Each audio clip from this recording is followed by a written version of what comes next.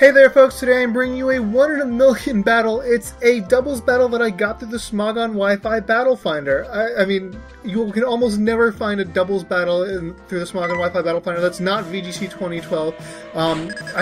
This guy must have been, asking for a battle, and he must have been asking for UU doubles based on his team, and I was like, yes, absolutely! It was just like a 1 in a million shot, and hey, look, he's got a Lanturn on his team that's named Angler. I mean, I don't know if that's, named for me. Probably isn't, but it's still kind of cool. Anyway, his Lanturn goes with Discharge, knowing that it's not going to hit Quagsire. Lanturn Quagsire is a decent combo, especially if Lanturn somehow has Air Balloon. I guess actually a better combo in that case. Well, no, actually, no, it's a good combo because if Lanturn has Surf and that guy has Water Absorb. So anyway, Brain gets fully paralyzed, or not fully paralyzed, gets paralyzed, which is really okay because it's a Trick Room setter-upper, so fine by me. I go for the Power Whip against his Quagsire. 4x effective, 1-hit KO, no problem whatsoever. So Quagsire is down, and I'm going to manage to get my Trick Room up. So at this point, I am feeling pretty happy, although looking at his team, he's got that Bronzong. I was actually a little concerned that he was actually running a Trick Room team of his own, although, I don't know, I've never really seen Kling Klang do very well. I think it's actually fairly speedy, and, Minun is fairly speedy. Anyway, here he does, oh yes, brilliant strategy here.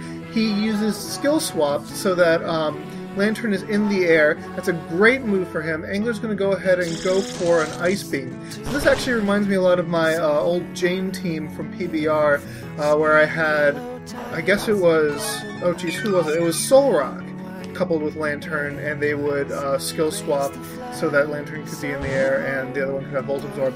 Anyway, switch out here into my Tachikoma, because, Brain doesn't really need to be in there any longer. Anyway, great move here, considering that his Bronzong goes for the Earthquake. Rotom is in the air with Levitate, so that's great. Kazulu's not going to care about that hit whatsoever. Go for a Power Whip here. It actually hits again. This is really good luck for me, and his Angler is going to be easily taken out. Again, super effective. It would kind of have been hard for it not to take him out. So yeah, down goes Lanturn. Now out is going to come Plusle. Now, my guess is it's probably a Helping Hand set. Indeed, he is using Helping Hand, which now I've got to be worried about how much an Earthquake is going to do. Actually, he goes for the Gyro Ball.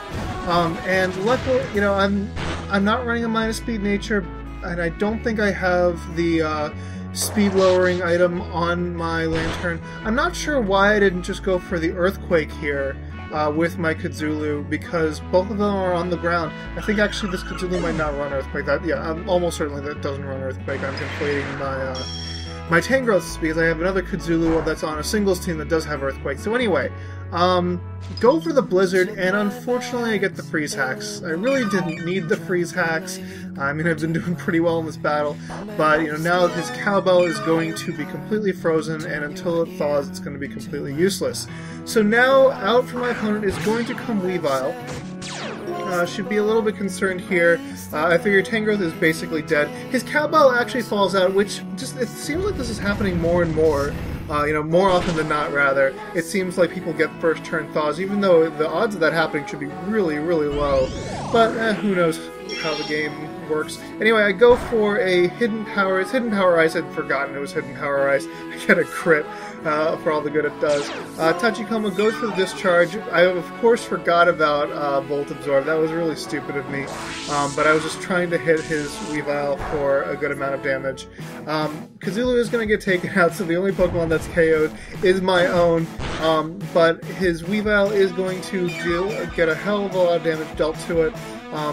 And yeah, so anyway, he goes for the Ice Punch. I resisted, not really having anything to fear. I survive on 19, which is great. That's just absolutely great. Although, I mean, his Cowbell should probably be... Oh, his Cowbell would be able to take me out the next turn, except for the fact that the Trick Room ended. So anyway, I send out my Hatterack here.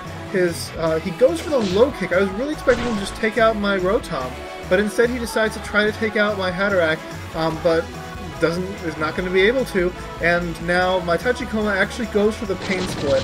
Why not go for broke, and it's going to be the Attack-a-mon that's going to do the most damage. Well, I guess Discharge. No, right, he's got Volt Absorb, I forgot again. Here, his cowbell goes for rock slide. It's non-stab. I'm not thinking he's going to KO me. The worst he'll get is a flinch against Hatterack. He's not going to get that flinch, and so I'm going to be able to pull off the Earthquake. Tachikoma is in the air. Doesn't matter for my side, but both of his Pokemon are grounded, and that is going to be excellent. And I'm going to take out his... I'm actually not going to take out his Bronzong. I was actually a little bit surprised there, considering it is stab and super effective.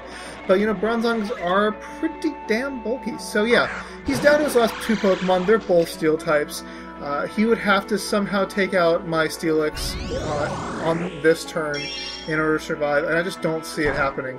I take that hidden power, whatever it was, quite well. I think he said he thought it was a different hidden power. Here I go for another Pain Split, which, you know, it's going to rack up a lot of damage, and it's going to, well, it's going to rack up a decent amount of damage, and it's going to restore Tachikoma back up to a really high health number.